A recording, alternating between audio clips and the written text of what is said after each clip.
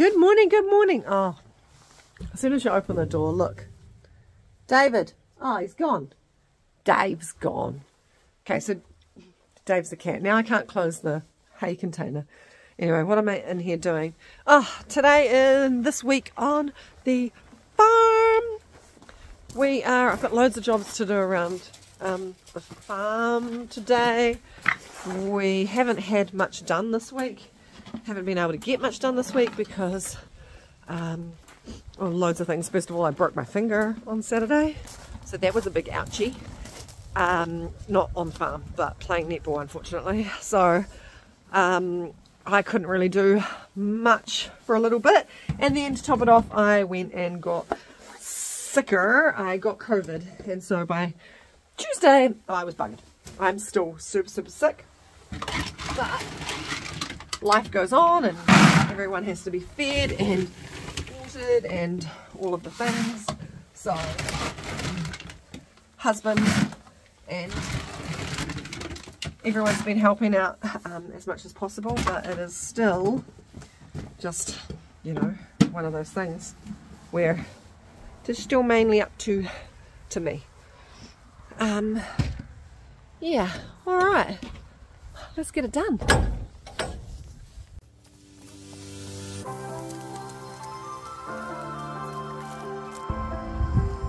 You're a good mama. How does he feel? Oh, good.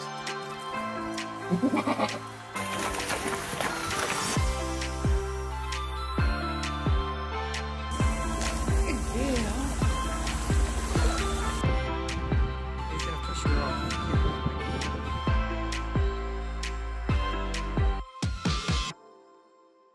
So, I'm just gonna grab some nuts and some of this whole barley. I'm just going to take this with me so that it's just much easier to move animals when you've got food. And then I've got this mud and rain. This stuff is absolutely amazing. So we have Buster, who I've never seen a horse with mud rash so bad. Oi! Sorry, that is. You guys remember Wolfie? Yes, he's even more senile now than he was. Like, so senile. Hey, you're dementing. He's getting the dementia, which I'm actually doing a bit of research on at the moment. So he's on CBD oil, which is helping massively, but I'll show you what happens. So, where has he gone? This demented dog.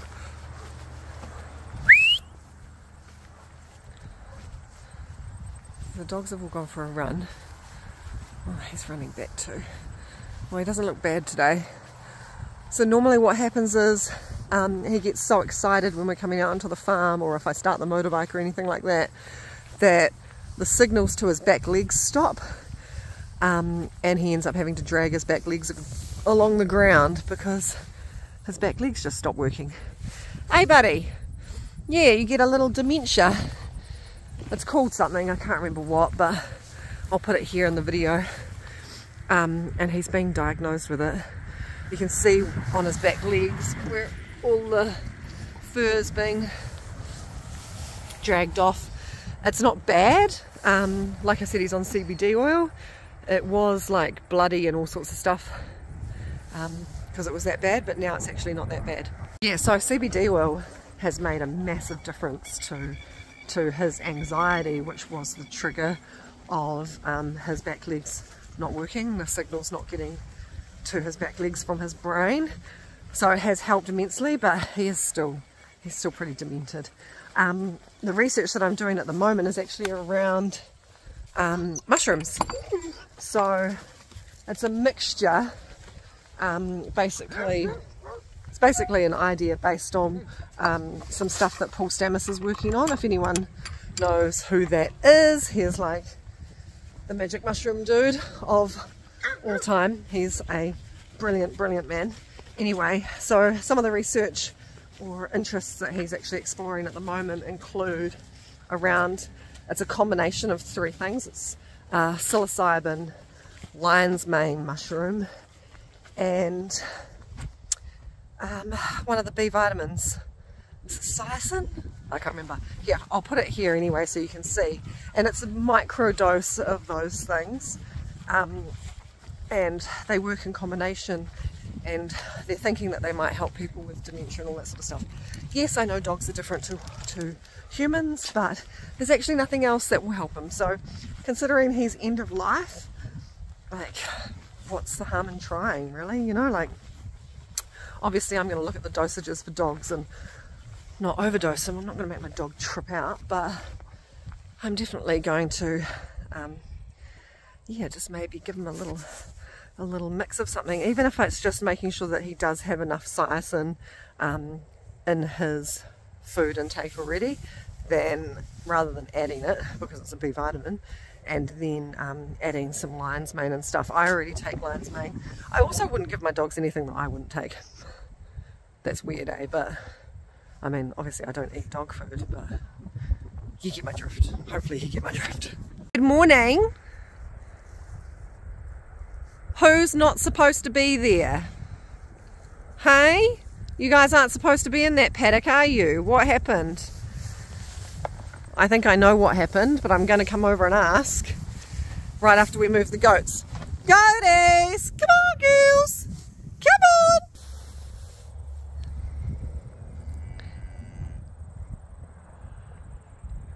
Here they come. Come on, big bulls!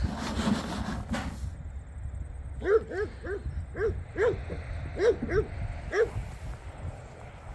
on! Oh God, I'm gonna have to start moving backwards because.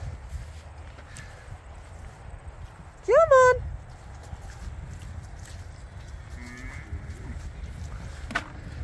Here they come! Here they come! Here they come!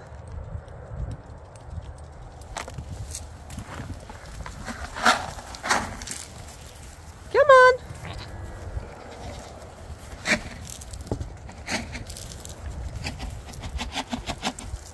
Is that everybody?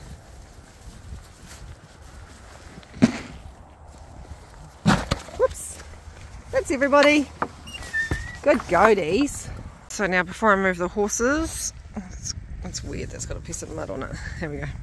Yeah, so before I move the horses, I'm just going to chuck in a capful into the trough.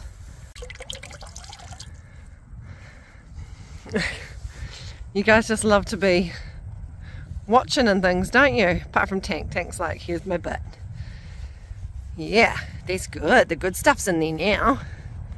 Right, now to figure out what you little shit bums did, hey, to get into that paddock when you're supposed to be in here. Now this fence is on, live.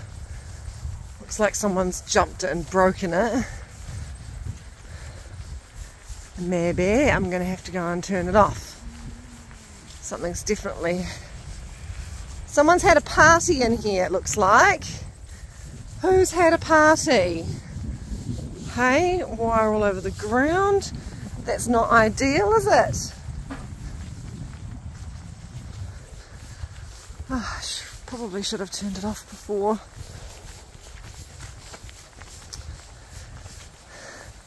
Who was naughty? Don't go out there, Riley.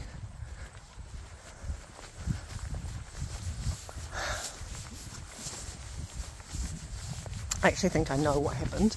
Normally, what happens is up here, and I'm hoping they didn't just break the fence.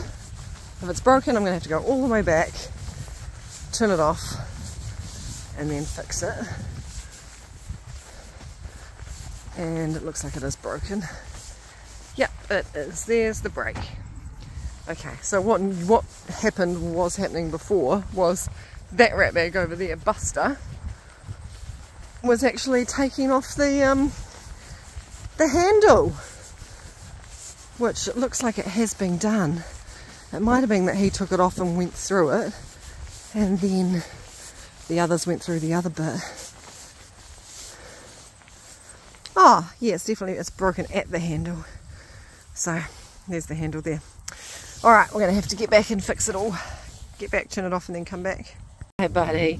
All right, work smarter, not harder, they say, but oh my gosh, look, I'm getting snuggles with Raisin. Raisin, you snuggle puff. Hey, how's my little snuggle puffs?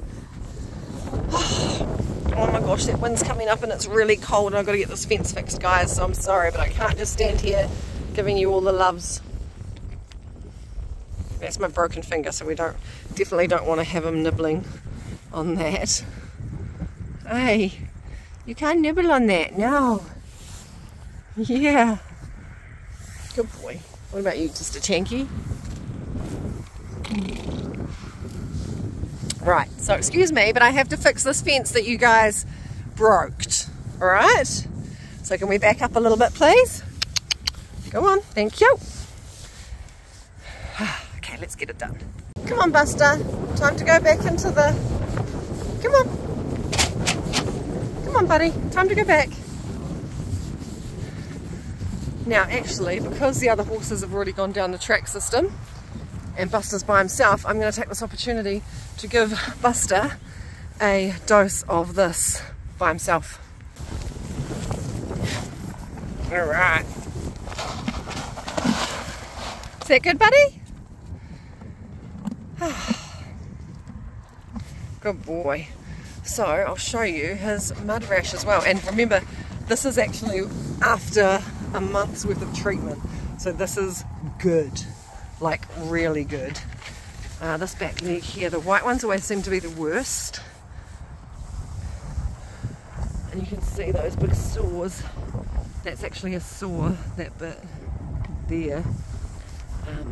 Yeah, so it was that, especially underneath at the back, like you can see the back of that one, or the back of that one, was so bad that it was just full on crusty, painful mud rash.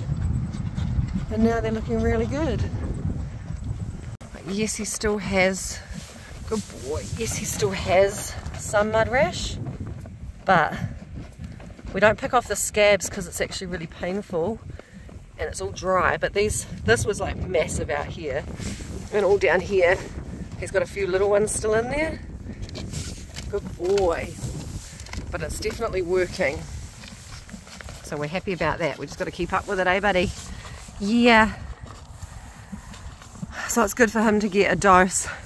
You do 1 capful in his feed. Don't you make a mess of it. 1 capful in a feed. We don't really feed out that often. Now that it's getting cooler, I'll probably throw a cover on him just because he's a typical thoroughbred, although he is nice and fluffy going into winter, so that's good. And then 1 capful in the water trough a day is enough. Once he's on top of it completely, then we'll take that down to 1 every couple of days, and then try and get it down to like once a week, or maybe even just once a week in just his food, because it is quite spendy, that stuff. Hey buddy. Alright, come on then, you can walk and talk. Come on. At least he's walking and trying to eat at the same time now. Oh, God, Buster. Come on. Stepped on the back of my foot.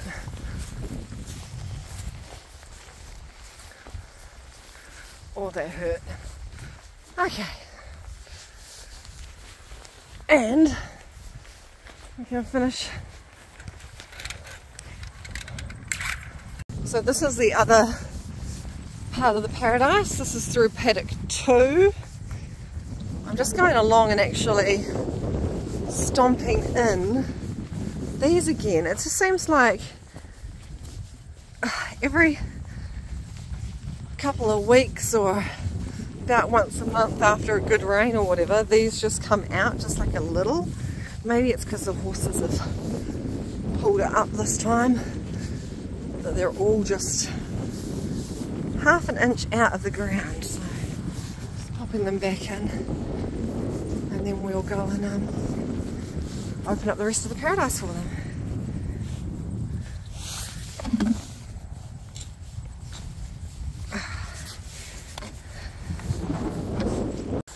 Oh, it's Beautiful autumn day. I think this is one of the coldest days of May we've actually had so far. It's been super, super hot. We've got that tiny little sprinkling of snow last night on the mountain there.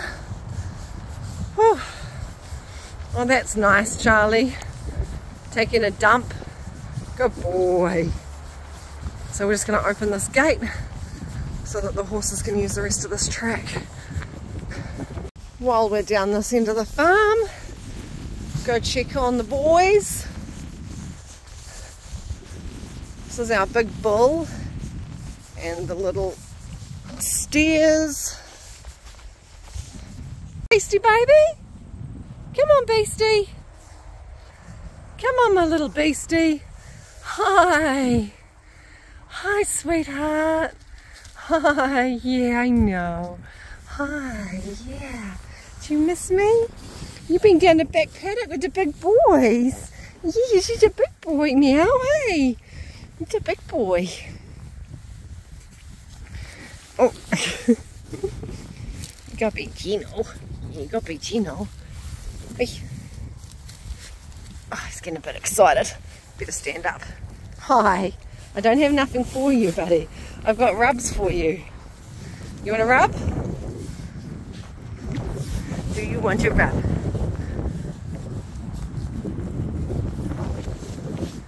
Oh, you're going to come say hi as well? That's nice. All the boys come in to say hello. Just excited to see me, aren't you, beastie? You're a big boy. You've gotten bigger.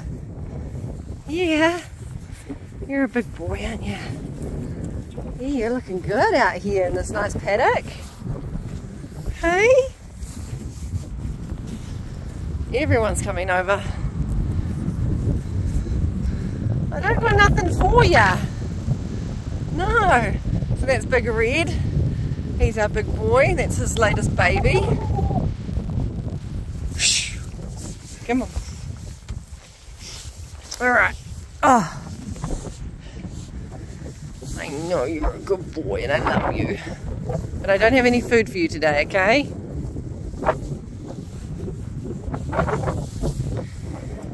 Yeah, the horses ate it all, I know. I'll bring you some tomorrow. Good boy. Just get rubs today. Alright, it's cold, let's go. Mick, come! Good girl.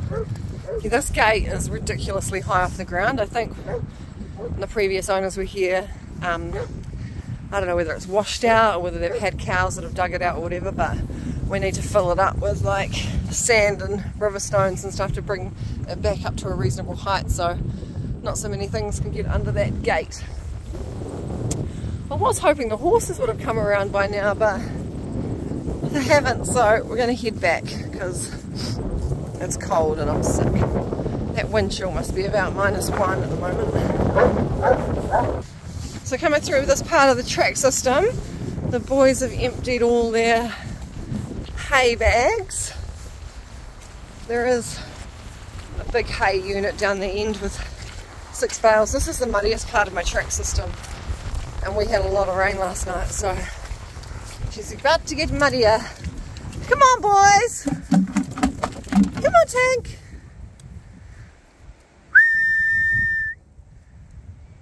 Let's see if they'll come.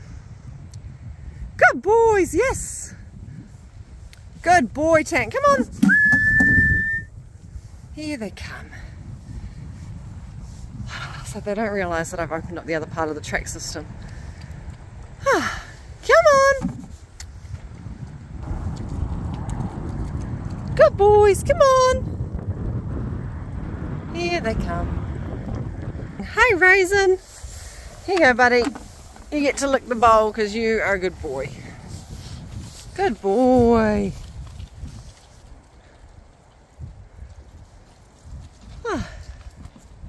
Good boys, come on. Come on in.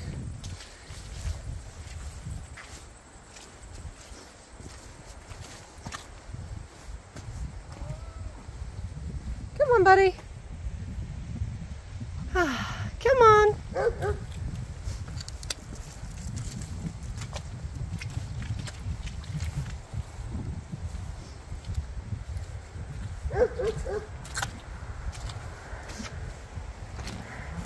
What have you got, Raisin? Come on.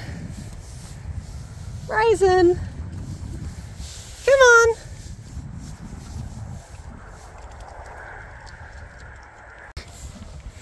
What are you doing to that bowl, Raisin? Oh, Raisin. You broke it. You broke the bowl. 5 seconds. You had 5 seconds with the bowl and you broke it. Thanks. That was not helpful at all. Come on, Tank. Stop being such a pussy. God, I tell ya, some days this boy is just like, oh, something's gonna eat me. It's like, come on, buddy. Come on, Tank.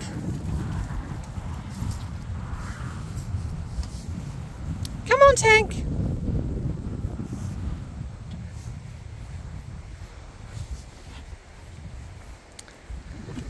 Come on, Rum. Oh, finally they're coming through. Come on, boys. I promise you'll like it. Come on, Rum.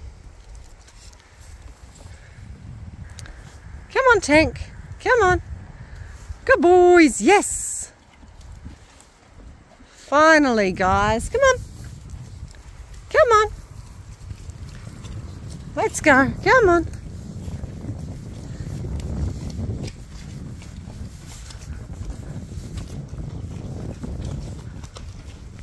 Come on then.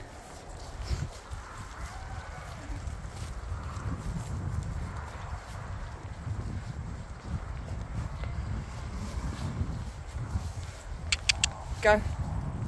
Go. Hut. Ha. Go. Shh.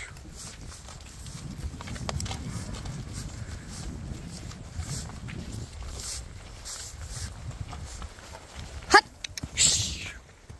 Hut. Ha. Wolf, get inside. Riley, get up. Go on. Shh. Shh. Hut, hut, hut.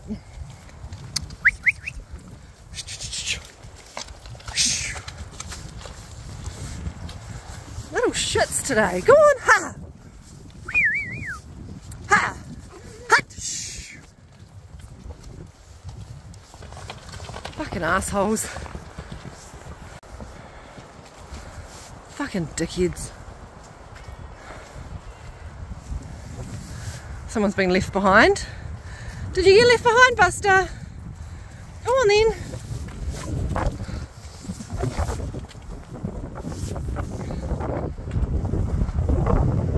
There they go, all the way down the back.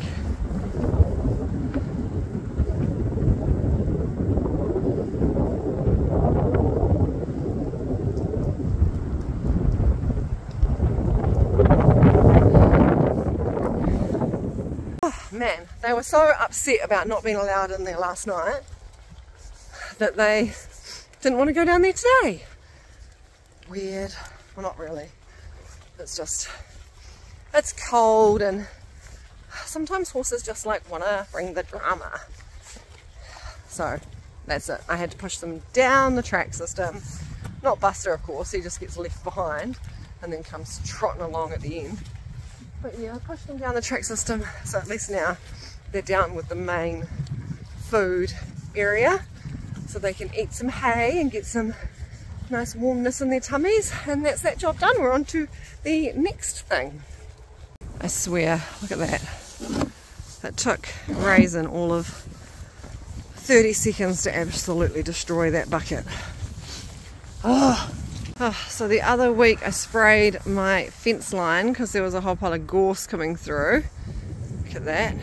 This isn't actually, this is our fence, but our boundary is actually about a metre back there, right at the base of those trees essentially, where that big pile of stones is. So, why there is a massive pile of stones all the way down there. It looks like it's being built up. But anyway, I sprayed all this gorse. This has taken about a month. It is still dying. Some green bits, but yeah, she's looking pretty good. Mostly dead. Gorse here in New Zealand is a real hassle. More so in the North Island, I think, anyway, than the South Island, just because the South Island is a lot colder, so gorse can't cycle through. Can't regenerate, can't grow as fast, can't seed as much as it does on the North Island. And the North Island gorse reseeds like 4 times a year or something stupid. So trying to actually control it is really, really difficult. And especially if you've got like a north-facing hill or something with cows on it, oh my goodness. And the seeds will stay in the soil for something like 7 years. You have to just continuously spray. It's an absolute have. The best way to control it that we found in the North Island on hills like that was, one, don't have any cows on them, because they, as soon as they hog the ground a little bit, expose a tiny bit of soil, that's where the gorse takes off. And 2, chuck in like a whole pile of goats. You need really good fencing, but goats will definitely keep your gorse from coming up, because they eat all the new little seedlings and just it dies off. So that's really cool. Here in the South Island, it's not that bad. People use it still for fences and stuff down here, like more of its traditional use, like what it was in the UK. It's an invasive plant here in New Zealand, so still, I don't really want it on my farm, just because if we are going to be warming up weather-wise the whole planet, then yeah, I don't want it to take over. I'd rather control it. There's definitely places in the South Island that are overrun, but I do think it's a bit easier to get on top of in the North Island, that's all. Sorry, a bit easier to get on top of in the South Island, that's all. Right, so we've got one last job to do, which is I've got to tie up some of the trees in the fruit forest, but it's freezing and I'm sweating underneath this now and I'm sick, so I think I'm going to go inside and have breakfast and a coffee and stuff, and then we'll see if I've got enough energy to carry on the day.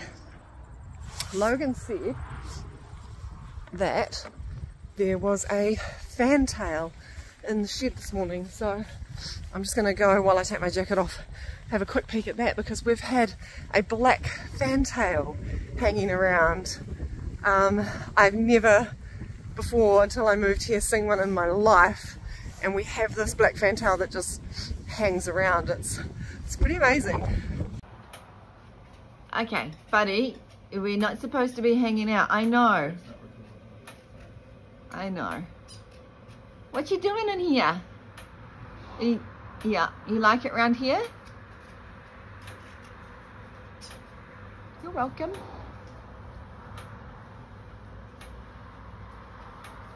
Can I take photos of you? You're so pretty. Is it? I hope so. Right, little man. What do you... Okay, you need to go out of the shed before the cat comes in.